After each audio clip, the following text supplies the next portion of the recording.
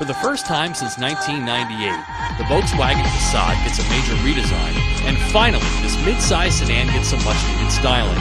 The last-gen Passat, though it was the best-selling mid-size in the company's history, took the understated German design philosophy to ultra-bland, slab-sided levels. Though it was a competent and ubiquitous car, watching paint dry raised heart rates at a faster level, unless you're one of those few who drove the W8 Passat. Now that was a car. But enough about the past. The 06 Passat comes standard with a 2-liter turbo 4 making 200 horsepower. The same engine with its new direct injection design can be found in the Jetta and Audi A4. If you remember the old 1.8T, it's very similar to that engine, but with 20 more horsepower for even more urgency.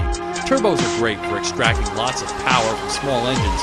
Gas mileage is very good with the 4-cylinder though. This front-wheel drive Passat 2.0T, after adding what VW calls Package 2, loaded with all kinds of goodies like a sunroof and heated leather seats, auto transmission, rear side airbags, and premium sound, the interior definitely feels roomier and more aesthetically designed than the last model. Driving, the car feels more buttoned down now, with precise German sense to the controls and an absorptive suspension that has that classic Bavarian rebounding sound.